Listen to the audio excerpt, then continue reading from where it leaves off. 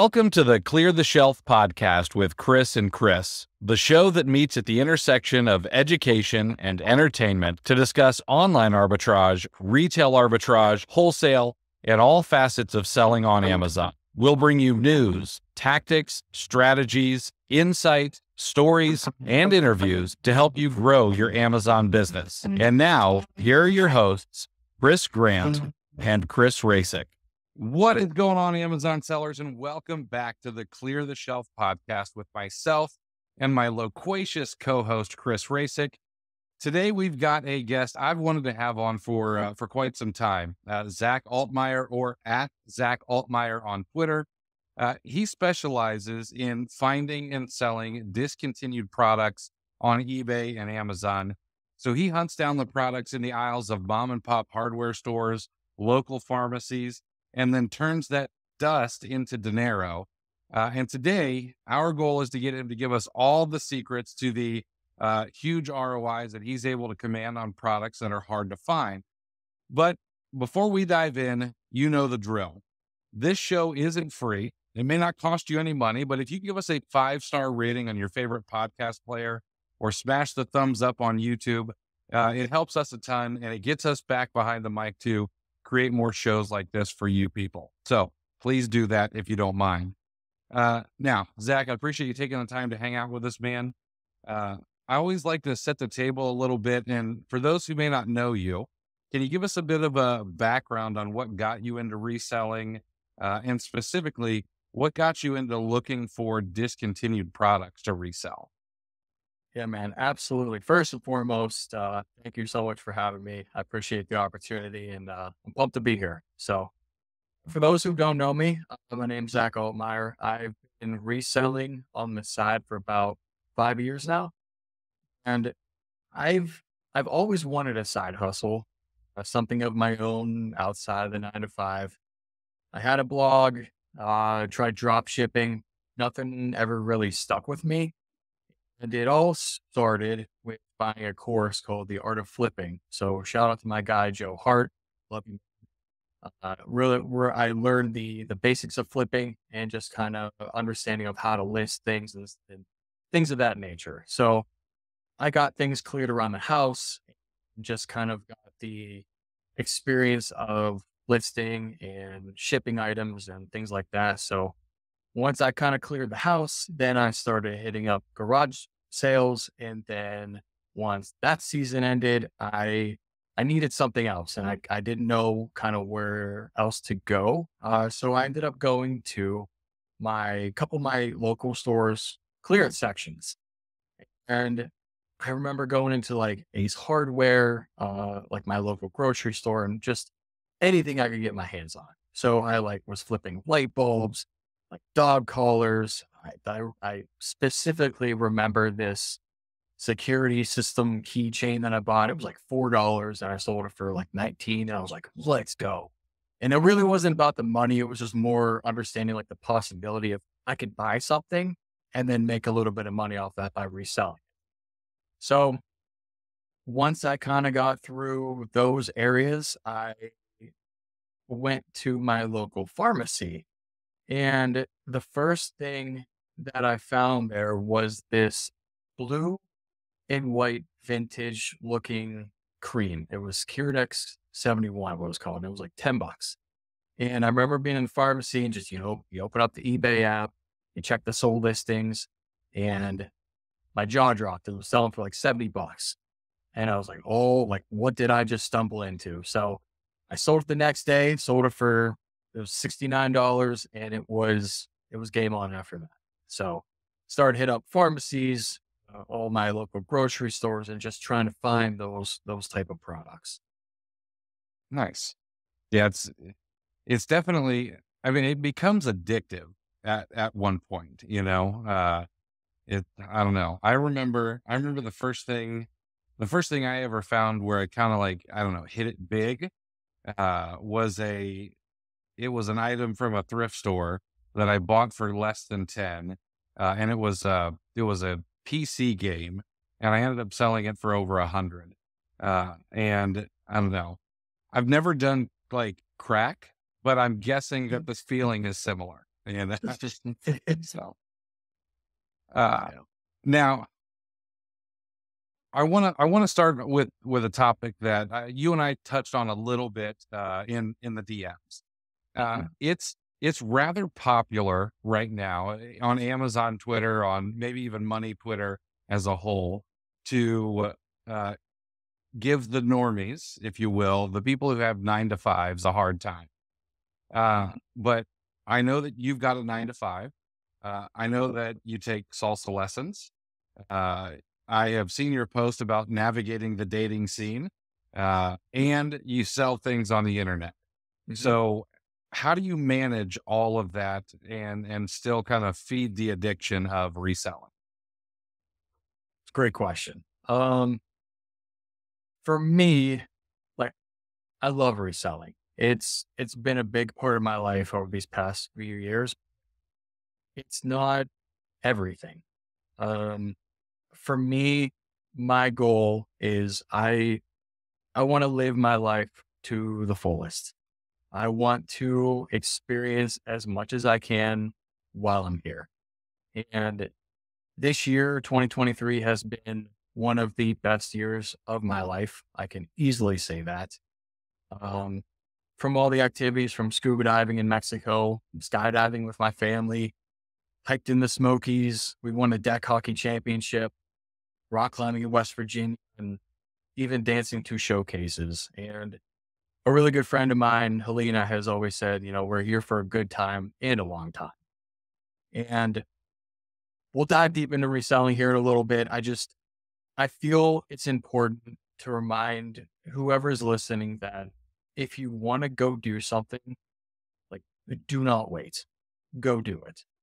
Life goes by so fast and it's so easy to lose track of time. And I used to be someone who would wait for opportunity, wait for, the perfect time. And there was a day where I had a mentor, John, he had called me out one day and I was just kind of a conversation with him. And I was like, man, like, I would love to go to Texas. Like, that'd be cool. I've never been. I'd love to go. And he like paused and he was like, Zach, do you hear yourself right now? And I was like, man, what do you mean? He was like, it's like, then go to Texas. And it sounds stupid. But as for as simple as it was, it kind of changed everything for me. And from there on out, you know, I, I started challenging myself with one question: why not me? And with reselling, it was, if I want to create a profitable side business, why not me? I want to be, that there's that person who brings everyone together. Why can't that be me? They're that guy who does all the crazy adrenaline, skydiving, thrill seeking activities. Why not me? And you mentioned dance, and that was probably one of the biggest. Hey guys, wanted to take a quick second and thank you for listening to the Clear the Shelf podcast. My magnanimous co-host Chris Rasick has put together a gift for you for being a listener. It's called the Monthly Goal Tracking Spreadsheet, and it's free. The spreadsheet will help you break down and track how much you've purchased, which should be a leading indicator of how much you will sell, and then you'll be able to track how much you've sold as well as your estimated monthly profit on a daily basis. This will all feed into the daily averages so you can ensure that you're on track to meet your goals each and every month. Grab it for free today over at cleartheshelf.com/goal-tracking. Thanks again for being a listener. Now back to the show. Probably the biggest challenges that I've had to overcome, because I've never been a dancer in my entire life. And I saw a guy take a girl's hand, lead her at a dance, and he was very confident about it. And again, it came back to me. It was like, why not me? And so, started taking lessons. I can go be that guy, and I want to become that guy. And I'm not where I want yet. I'm on my way with that. And if there's one takeaway from all of this, it's don't be afraid to look foolish trying new things. Um, you will never master it if you aren't willing to spend time being bad at it. And that goes for anything in life. And to kind of tie this all together, if you're new to reselling or thinking about starting to resell, or you want to dive into a new niche or whatever it may be, like you're going to make mistakes. You're going to feel dumb at times, but that that's how you grow. And that's kind of the mindset that I've had for a while now. And it's been able to push me to do all these different things outside of, reselling and my full-time job. I really like that. I say that reminds me of a conversation that I've been having with my son because he doesn't seem to get it the first time I explain it. Um, yeah, he's really into basketball right now, and uh, but he's not progressing at the speed that he would like to. And I'm like, listen, dude, you need to enjoy this time. Like, enjoy the time you're bad at it. I'm like, because one of these days you're not going to be bad, and you're going to miss the time that you had to put in all this work. And I'm like, I know that doesn't make sense to your 10-year-old brain. I'm like, but trust me, you'll get to that point where you miss like learning something, struggling on purpose to get better at something. So I like that. And something else too is, I don't know, if you listen to other podcasts or you listen to people who are at a high level in what they do, a lot of them talk about enjoying the process of sucking, at something that, I was trying to remember what this guy was talking about. I think he was learning how to like do calligraphy or something. He's worth like $50 million, but he wanted to be bad at something so he could go through the process of learning. And I really like it. So I like the way that you put that. Although I won't ever understand why you would jump out of a perfectly good airplane. It is an absolute blast. Yeah, I'll take your word for that too. That's no desire to do that, but no, the answer to your last question, it's near and dear to my heart. I think it's going to resonate with the audience because I think a good portion of the attention that's been brought on to reselling and the amount of sellers that have joined, I think a good portion of those people are people, and tie this into the Great Resignation if you want to too.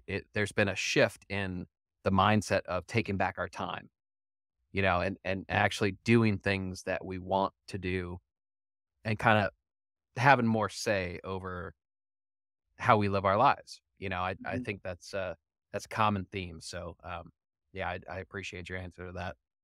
I'm sorry. Before we move on to the next question, I've got one more follow up. Just because I'm always curious.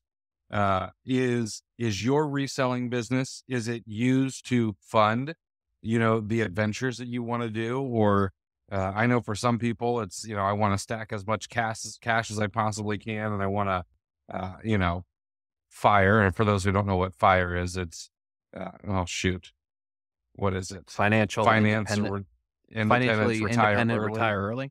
Yeah. So is it that, or is it a little bit of both? For me, it's a little bit of both. Okay.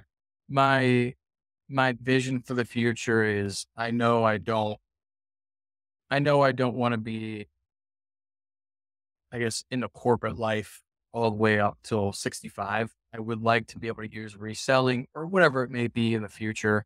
I also, I know I want to be a scuba instructor at some point. I think that would be awesome. Nice. So to even help fund that, definitely to help support me. One, if something does happen with my full-time position, because you never know. But one, to retire early, and yes, absolutely, just fund those thrill-seeking activities. I got a whole bucket list for 2024. I got a big year ahead of me, so most of those funds will probably be going to all the activities. Nice. So, if anybody listening isn't following you on Twitter, which number one, first of all, you should be, you're a good follow over on X/Twitter. I'm just going to call it Twitter. And if anybody has a problem with that, you're going to have to deal with it. but on Twitter, you play one of my favorite games on the entire platform, where you will take a picture of a shelf and then you'll ask your followers to find the item that is selling for crazy money on an e-commerce platform, usually eBay, right? Mhm. So what tips can you give us to make spotting those items easier? And what are the most effective strategies for finding discontinued products or finding that treasure? It's a great question. So I have a few strategies that we can talk about and that the listeners can use like right away. So number one is brand websites. We can use Avino as an example. If you go to their website, scroll all the way to the bottom, you will see a link to their discontinued products. And when you open that up, you can find all of their discontinued products over the past how many years. And from there, basically what I have done is kind of go through and see which ones are actually profitable. Because when it comes to discontinued products, there is a reason that products are discontinued, and sometimes it is low demand. So when I say discontinued products, that doesn't mean every single discontinued product is profitable, but it is a very good way to go through and sort out the ones that are. So there are a lot of brands that just list out all of their products. And it's an easy way to kind of get a BOLO list together, if you will. So part two of that is the next time you're sourcing at any of your local stores, and I've seen this especially with grocery stores and sometimes hardware stores, I want you to look at the price tags a little bit closer. Some stores, now not all of them, but some stores, if you can find them, will directly mark their products with a discontinued mark or Sharpie or a different label. It could be a different color. And it might just be as simple as they like put a little D on the price tag. And I've been fortunate enough is I have a lot of stores around me that have that inventory check. And if there is a product that is being discontinued, they mark it. And that's how I'm able to kind of keep track of some of those products. So I can kind of go in, check the aisles, see what ones are discontinued. Maybe they're not profitable now, but it's something to keep an eye on in the future. So that's another easy tactic to kind of see what's standing out in the aisles. A third method is using eBay. I used this from the very beginning of finding these products. So when I was, listing the Kiridex 71, there were obviously other sellers selling that product. So if you go and look at the sellers and they're selling a discontinued product, I bet you that's not the only one that they're selling. And you can go through and say, oh, like they're selling this, they're selling this. And you can start putting together a list. Oh, like that one looked familiar. I might have saw it in my other store, whatever that is. So you can put together a list that way. And then also with eBay is a lot of sellers will list their products with discontinued or hard to find or rare. And it's as simple as going on eBay, typing in, you can do discontinued toothpaste. And then every listing that is discontinued toothpaste, you can go through and see what's selling and see which ones stand out and kind of cross-referencing from what you have at local stores and from what you're seeing on eBay. And it sounds a little crazy, but the more you look at those listings and sellers and products, you start to notice things that stand out. And this last method, like you might be thinking like, Zach, like, what are you smoking? Sounds crazy. But if you look for products that have dust on them, it is a game changer. And you can hardware stores, pharmacies, I'm telling you, if you can find ones with dust on them, scan them. So short story, I was at a local grocery store of mine, going through the house, just kind of scanning this and that. I found this Calgon powder laundry softener. And I mean, it had the thickest layer of dust, and there was 30 boxes and each box was $6 and they were going for like $150 on Amazon. So I was like, oh, like I struck gold. So I threw them all in the cart. Like, this is awesome. Like every single one's got dust on them. Go through the aisle, the checkout, and the lady was like, you can't buy all these. Like, other people are going to want this. I was like, man, like there's a clear layer of those have been sitting in there. And I even went back and looked at the data. I was like, man, these have been sitting on your shelves for lately, at least 7 or 8 years. So the manager came out, I was like, nah, man, like, I can't let you buy all these. You can only take half. So I was like, I tried, like, man, like, come on. So I got half. I was like, I need these. I'm getting these. So I went home. I grabbed a pair of glasses, got a hat. I got a different pair of clothes on. I think I threw something else on. I think I had like a wig or something too. Like, I was going all out. Came back in the store, got the other 13, and got out. So I was able to get all of them, but it's the dust, man. If you can find products that have dust on them, obviously that means they've been sitting on the shelves for a while, and you never know what type of gold you'll stumble upon.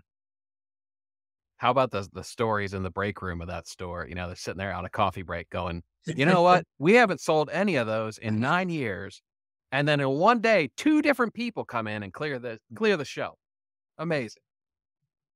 It's honestly too, it's like the opposite sides of the spectrum. That was the only issue that I've had. And then I was just in a pharmacy 2 weeks ago, and the guy in there, he's like, oh man, it's been on the shelf he's been on the shelf for a while. And I was like, you know what? Just take it for free, man. Go ahead. I appreciate it. I was like, thank you so much. But like, some people, they just want to get it moved, and they just attention.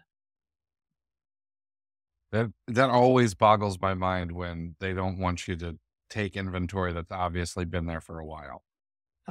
But oh well.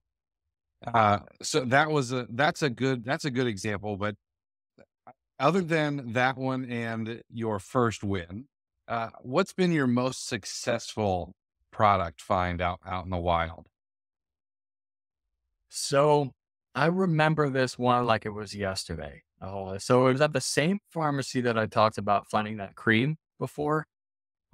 So instead of me being in that pharmacy and basically scanning literally everything in that store, I stuck in a few shelf pictures on my phone, so I could go back and kind of look at them. So I got the pictures, and it was later at night, opened up the phone, opened up eBay, and I was going back and forth trying to find out what products were profitable. And I saw this one bottle. It had this faded red label to it. Had this weird name. It was called like Nutriderm Therapeutic Lotion.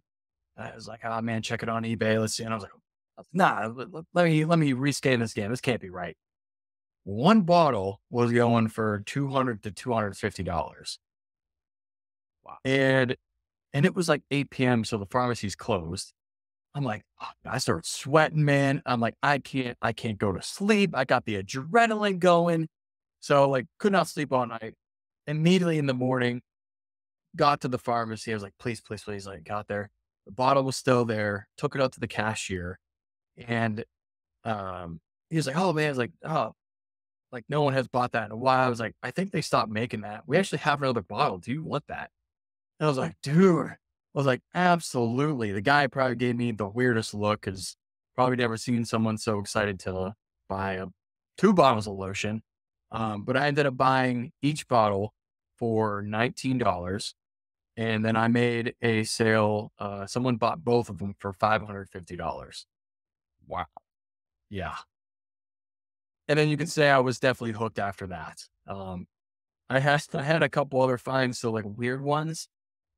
Back in the early days, I was really hunting down denture cushions. So they were like $3. You can throw them in a padded bubble mailer and ship them real cheap. And they were going for $50, $60. So once again, guy like myself going to a pharmacy and just buying like a couple denture cushions, you get the weird looks, because like, man, I'm throwing fist pumps, like I'm all excited, like let's go getting these things. But those have been some of my best finds, and just it's to throw the hunt those guys. Is there anything that kind of makes the big wins, I guess, different from like the quote unquote everyday discontinued items that you sell? I think so. I don't know what it is to be honest. I think it's just going into an old store and having no idea what you're going to find. Cause there's times where, I strike out, I don't find anything, but then there's times you find just that one item. And usually I think the ones that excite me more are the ones that I haven't found yet. It's almost like catching Pokemon, like that one rare Pokemon that you keep seeing, but you cannot find it. I think those are the ones that really bring the most excitement for me, just because it's one of those ones where I can cross off the list and say, I flipped that. That's awesome. So now you mentioned striking out. So let's maybe flip to the devil's advocate side of this. So say, like, in terms of like the big picture, say if a listener's listening to this interview and they get inspired, realistically, what can they expect to find on their own on a semi-regular basis? Like, how does this work? Like, actually, like, is it better to kind of have retail arbitrage, like just standard stuff, and then kind of hunt for treasure on the side? Or talk about the hit ratio, or how effective this strategy is. Yeah, absolutely. So I like to think of reselling discontinued products as a niche that you can add to your overall reselling portfolio, if you will. So, products are being discontinued every day. Brands are reformulating or just making room for new inventory. So the big thing is, I would say number one, it depends on where you're located. Obviously some places have an advantage other than others. I think rural areas, if you have access to that, is a big game changer, especially for RA discontinued products. And if you don't have access to those stores, yes, it can be absolutely harder to find these type of products, but that doesn't mean you can't get ahead of the curve and order discontinued products online if you can catch them early enough. So it certainly depends on, one, again, where you're located, but two, you can definitely add that niche to your overall portfolio. And all it really takes is one ASIN, especially if you're catching them online, to really make a difference in your overall profit. I think I already know the answer to this because you kind of touched on it already, but do you believe that, discontinued products is going to be something that's sustainable for a long time? Yeah, absolutely. Like I said, I've been doing this probably almost 5 years now. And yes, RA again, it does get tough. So when I go and hit a pharmacy, I'm probably not going to find anything if I come back in another week or two. But it is one of those things that if you can create a cycle and maybe come back every other month and see if there's something new that has been recently discontinued that you can kind of catch up on. It is something with the stores that mark their products or their price tags discontinued. Cause one of my grocery stores, they have people come in every week and are updating inventory, and you can kind of keep track of it that way. So I think R8 is, yes, it is a little tough, but it's something that you could add to, let's say you're going on a big RA trip. I don't know, couple states away. You want to hit a couple of states. Those local stores are something that you can add on to your RA trip already. Or if it's just something, let's say you're going on vacation or you're going to a new area. Last year I was in Yellowstone in Grand Tetons and had a day where I was able to hit up a couple of those old town hardware stores and pharmacies and see what was out there. And it's just something that I can kind of add on to any of the trips that I have. Nice. I like that. Which did you like better, Yellowstone or Grand Tetons?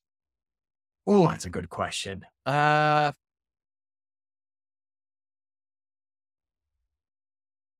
think Grand Tetons. Yeah, that's the I right need to- answer. Yeah. Yeah. I need to get the Glacier though. That's next on my list. Okay, I know that we're going down a rabbit trail here. Get to Glacier as soon as you can. It is the most beautiful park I've ever been to in my entire life. It is, it's fantastic.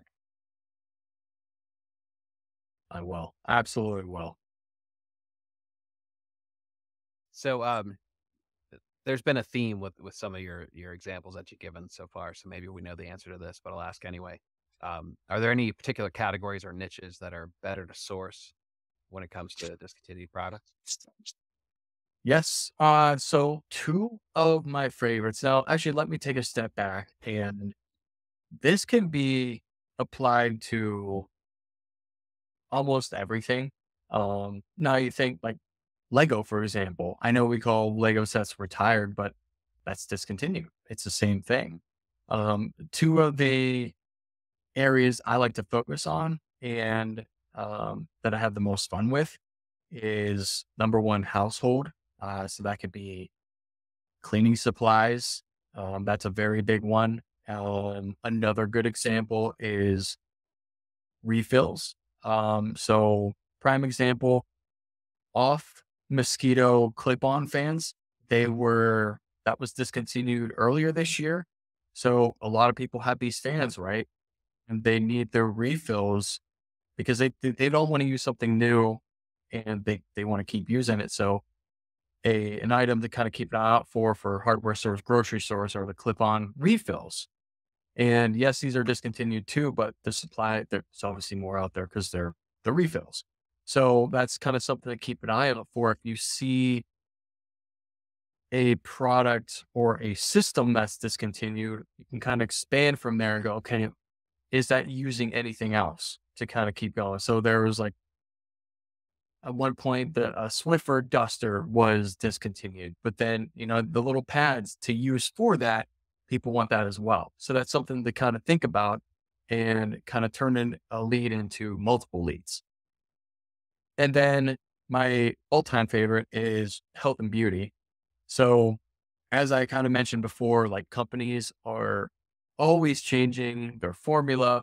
And sometimes their new and improved formula just isn't as good as the original.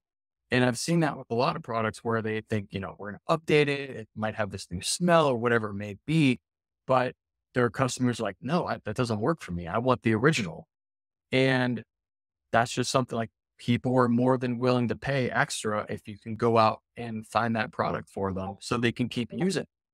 And whether maybe the company didn't update their formula. They also have instances where they're just like, we've had this product for years now and we want to refresh our inventory.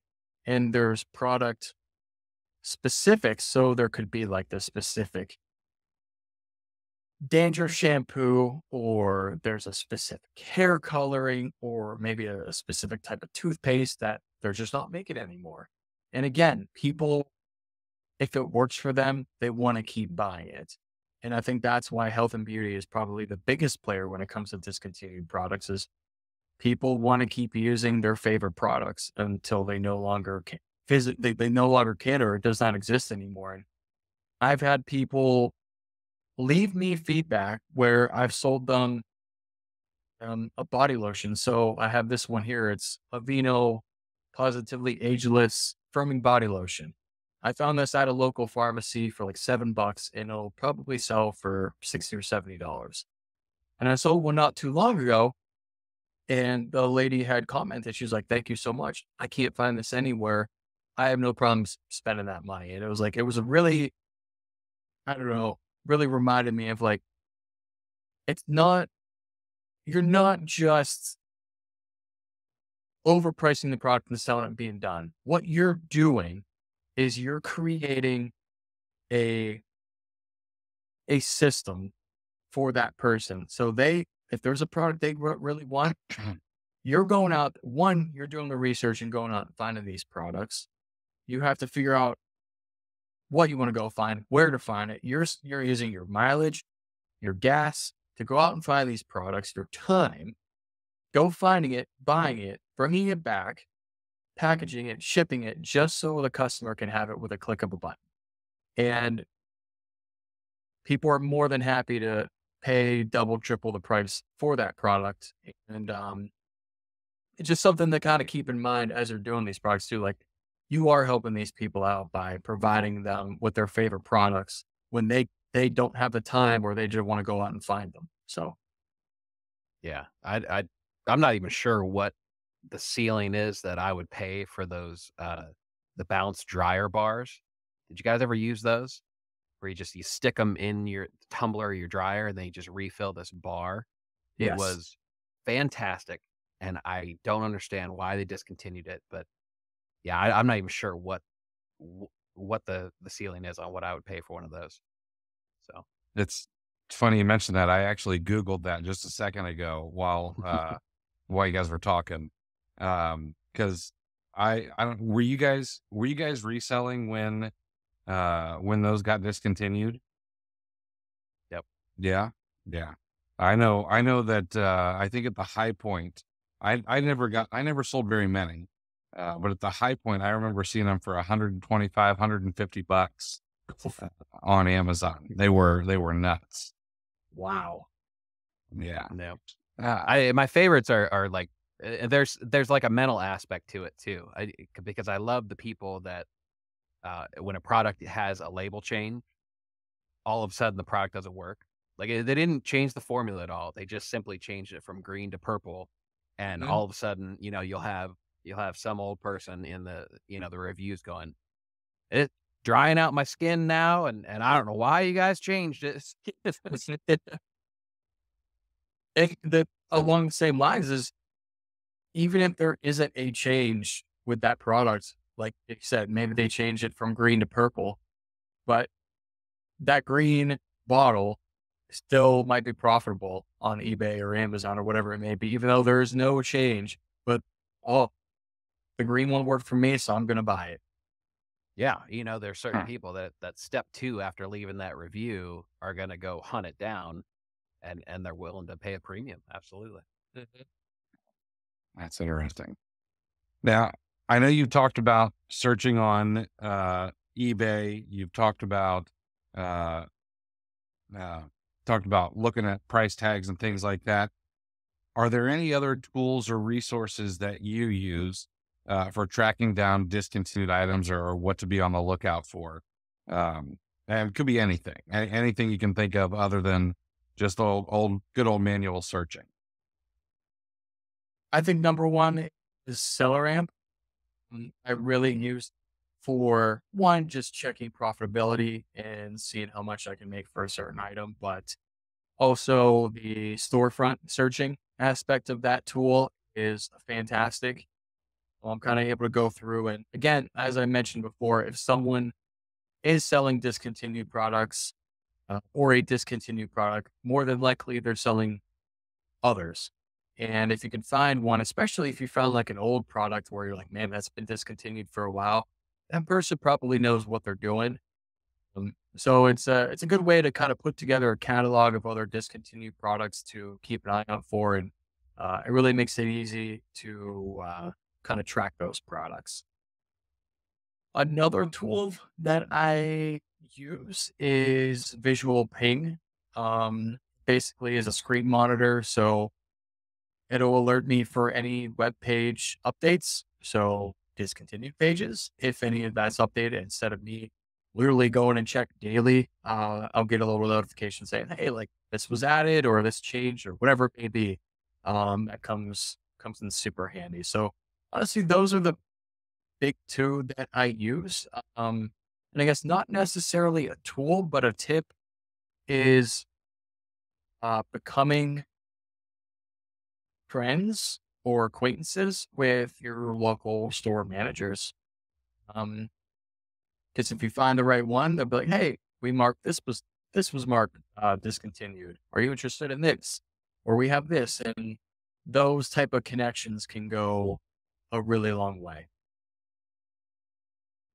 Yeah. The networking, I don't know, it never misses. I don't know how many times that's gonna come up on the show, and there's still people who probably are not doing it.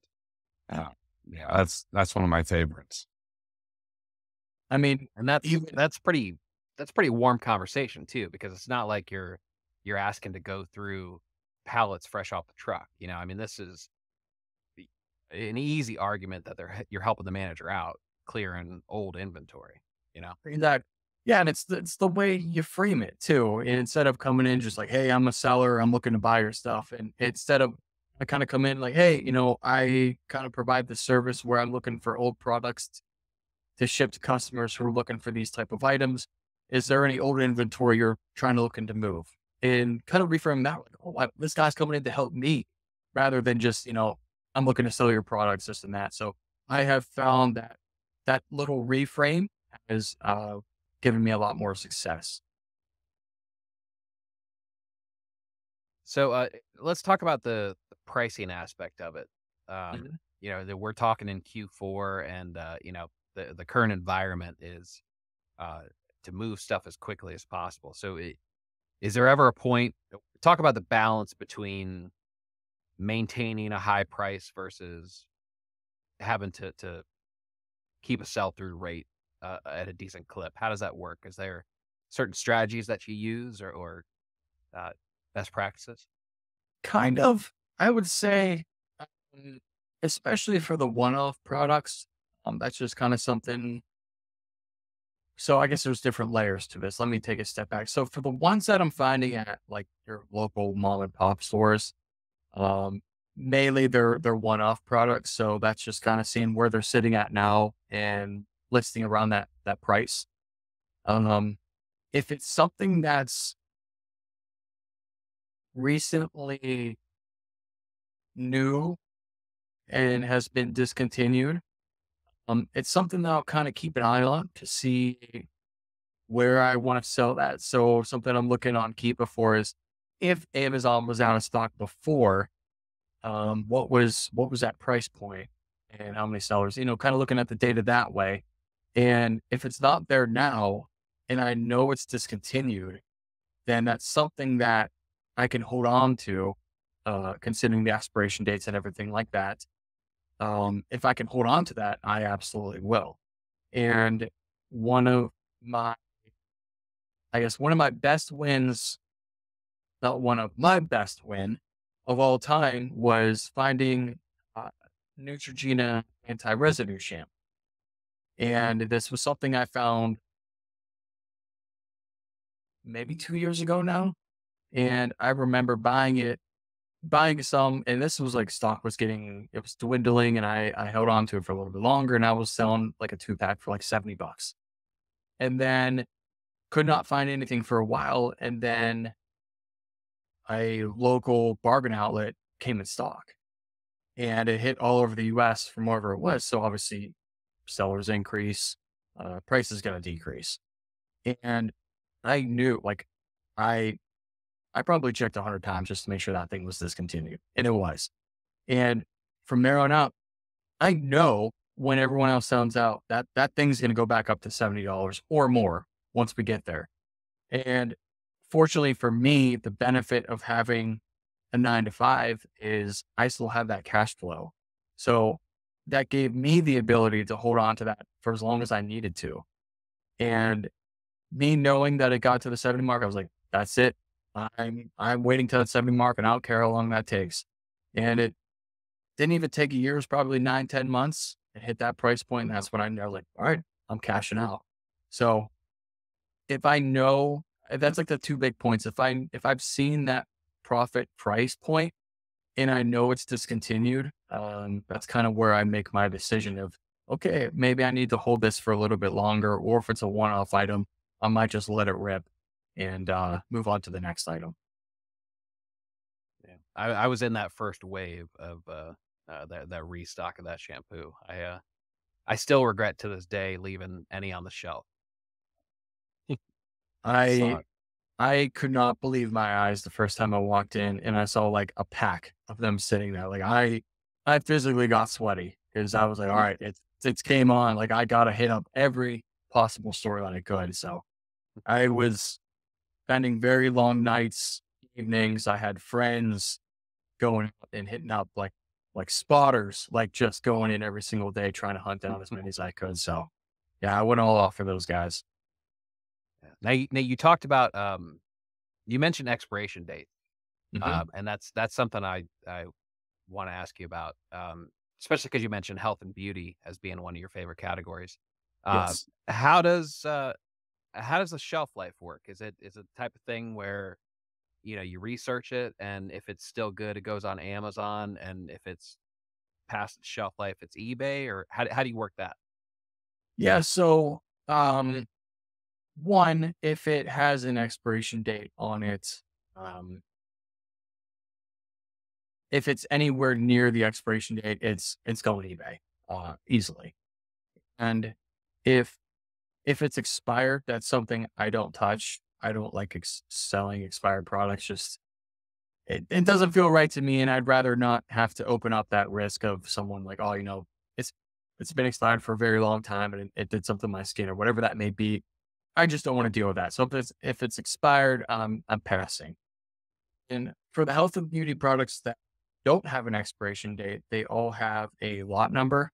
And that's something where I can straight up call the manufacturer and just kind of give them that lot number, or they have it on the website of just seeing when product was actually manufactured.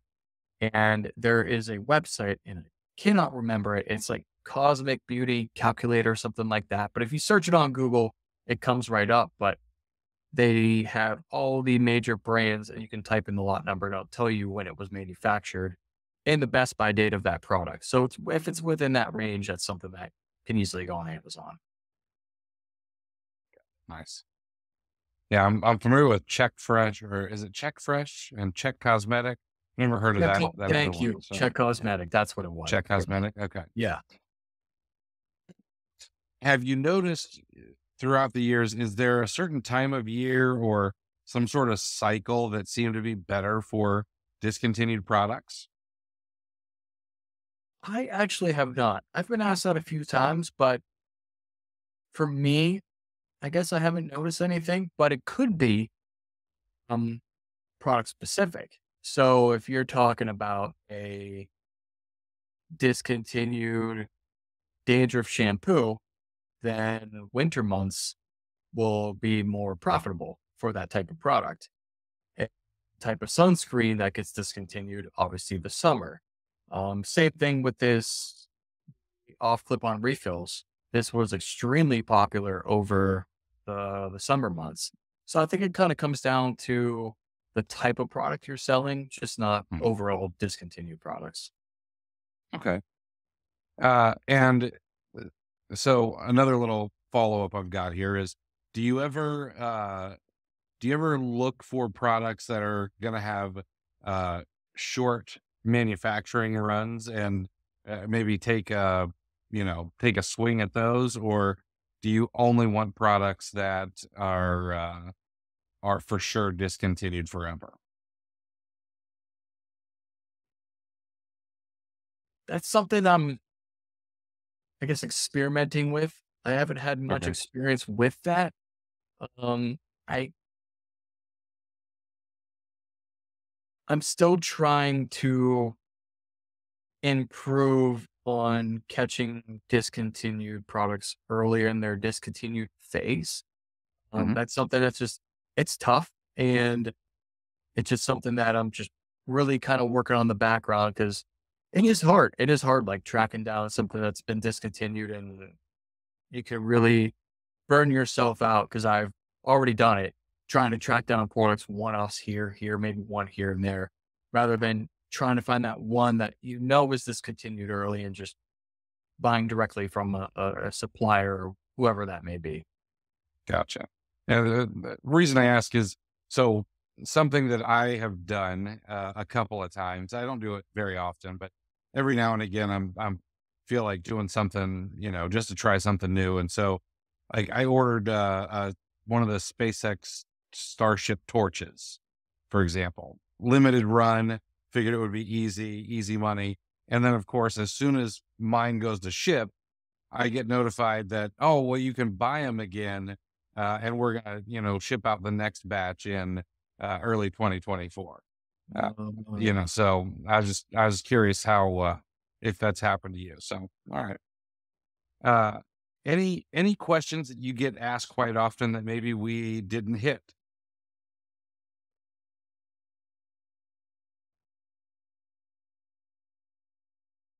That's a good question.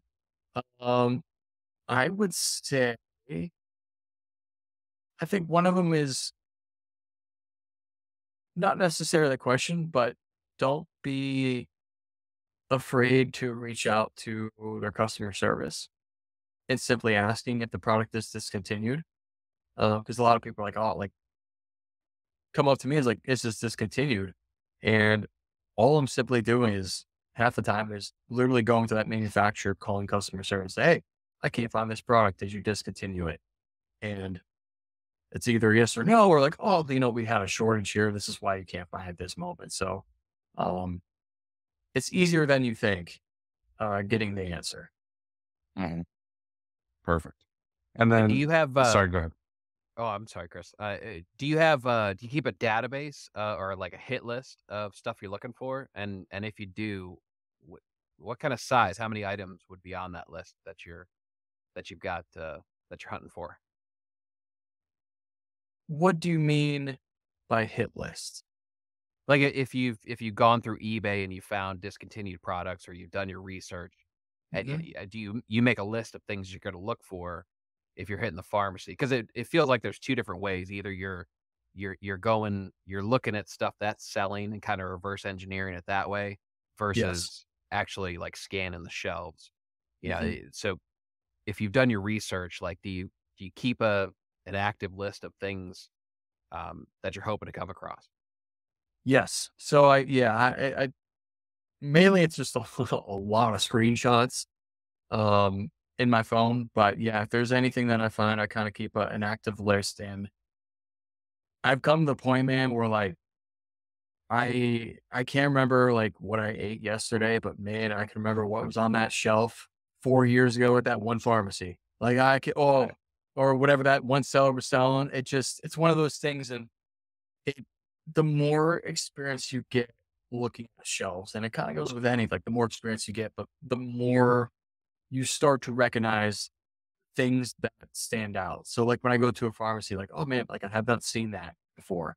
And that's something like I'm gonna go scan that and kind of check the comps on it. And it's just the more I kind of keep looking, and when I'm looking through those like different storefronts, and like it's just one of those things where it just keeps taking mental notes. And I take a little screenshot there, and it just, I don't know. At this point, it's like, oh, like I can remember that thing that I looked at a month ago, that one store that had that. And then when I'm actually in the store, I'm like, there it is, found it, saw it, I recognize it. So the more you start looking at shelves, I'm telling you, the more you'll start to see products that stand out or that look different to you. Or again, like with the dust, it'll start coming together the more you start looking at products.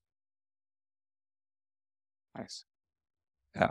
One of the questions I always like to ask people as we wrap up is, over the past couple of months, has there been a book or a podcast or a blog post that you've read or listened to that's had a deep impact on you? Man,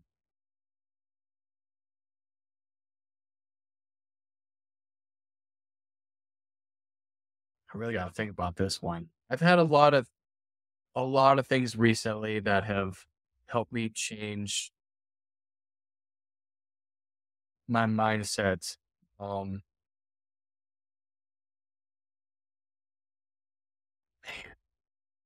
I think one is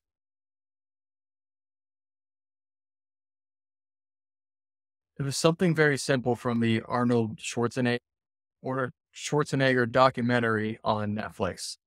And it was just a simple line of, he was like, you can feel like crap, you can feel happy, but the world doesn't stop moving.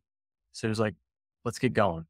And that was kind of something that clicked for me too. It was like, it doesn't matter how you feel or kind of what's going on. You still have control of what you can control, and you move forward on with your day. So that was something that really stuck with me.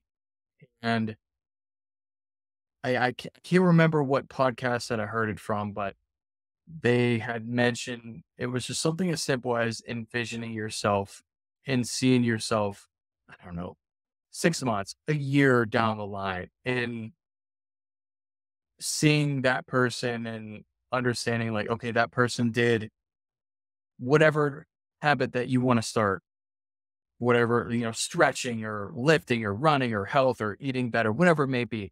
But seeing that person who did that every single day a year from now, and then you being able to see that person and looking back and just saying, oh, I can see that change and I want to become that person. So go be it.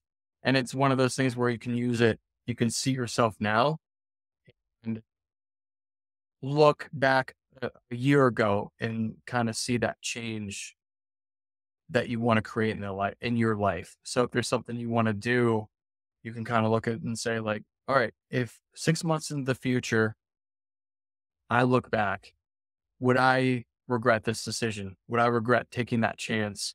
Or would I regret not going on that trip? And if it's ever yes, I'm going to go do it because I don't want to regret that. I like that. I like that framework. James Clear, right? Every action you take is a vote for the type of person you want to be. Right. And there's a lot, I love all that stuff. And it's Dr. Benjamin Hardy talks about, it's kind of like connecting to your future self. A lot of people, their relationship with their future self has a lot of negative aspects to it because they think their future self is far more productive and a much better person, and is going to work off that piece of cake that you're going to eat right now. So he's got a lot of stuff. I love all that stuff. I love reading about it. Me too. Yeah, me too.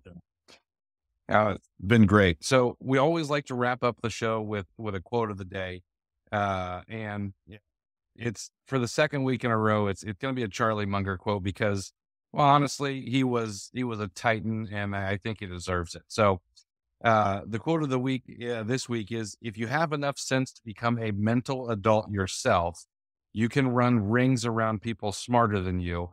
Just pick up key ideas from all the disciplines, not just a few, and you're immensely wiser than they are." And I chose this quote because, one, I think Charlie deserves 2 episodes back to back.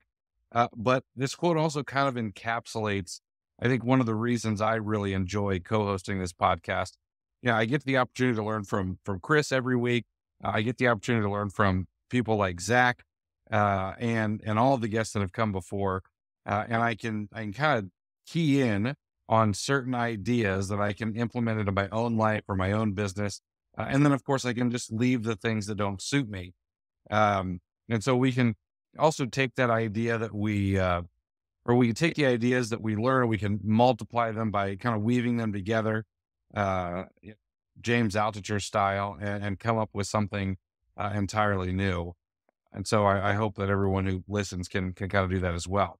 So, Zach, thanks so much for hanging out with us, man. I really appreciate you doing this. I know I learned a ton. I hope everyone else did too.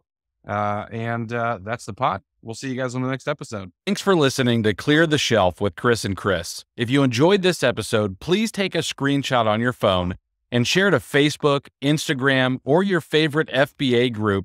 And be sure to tag me and let me know why you liked it and what you'd like to hear more from us in the future. Also, I'd like to give you some free gifts for listening. Head over to rabbittrailchallenge.com and repricerchallenge.com for some free courses to further your business. Thanks for listening.